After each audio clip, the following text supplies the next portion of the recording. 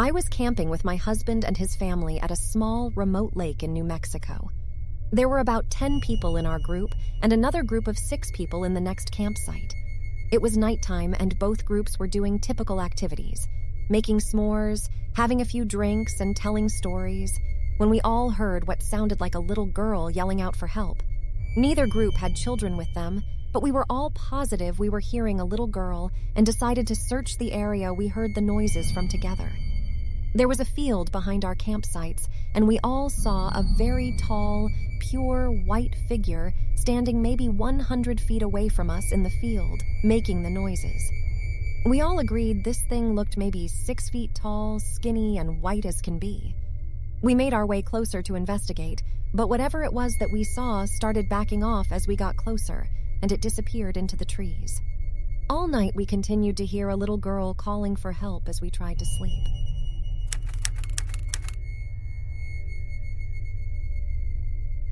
I was driving across country with my mom and sister when I was 16 and my sister was 20. It was late, but we were well rested still and alert.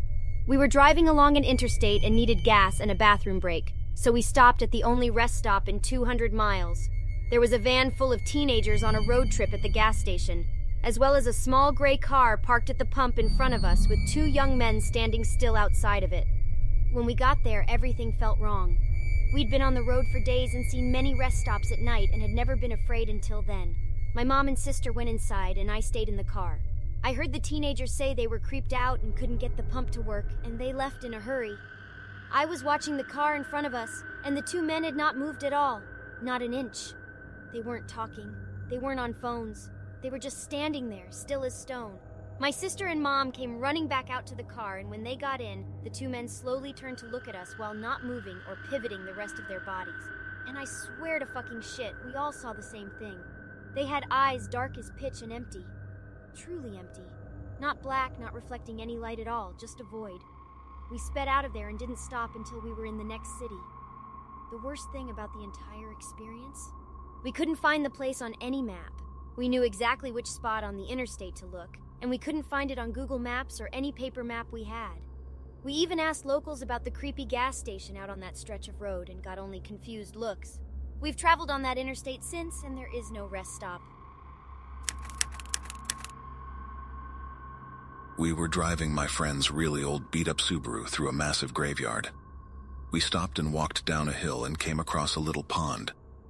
There was someone sitting on a rock on the other side of the pond. The figure was all black, and we couldn't make out any features other than the fact it looked like a man who was wearing some old-style top hat. We stupidly waved and shouted, "Hi!"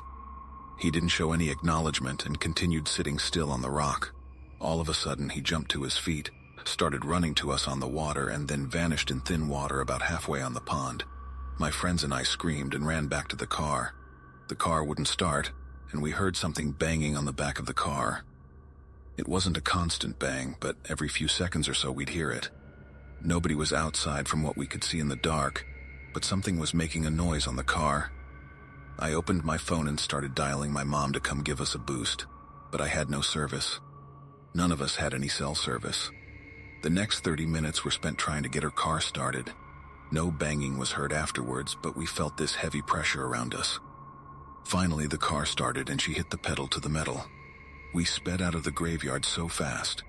Immediately crossing the gates, all of our phones regained cell service. One thing I know for certain is that someone or something was out there, and it was not an animal or a human.